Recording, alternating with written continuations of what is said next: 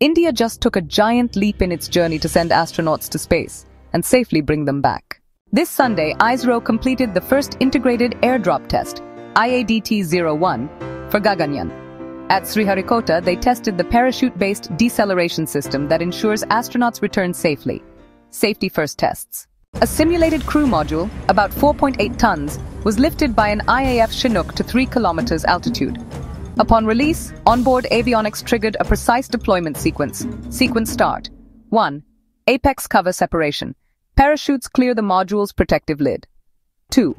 Drogue parachutes start the slowdown. 3. Pilot parachutes deploy the 3 massive main chutes, each 25 meters wide, slowing the module to a safe splashdown speed of around 8 meters per second. This was a coordinated effort. ISRO, DRDO, IAF, Navy, and Coast Guard. After splashdown in the Bay of Bengal, the module was recovered by INS Anvesha and transported to Chennai for post-flight checks. Recovery and analysis begin. The test is a critical milestone in Gaganyaaan's safety journey. Multiple follow-up tests are planned, with the first uncrewed mission expected in December.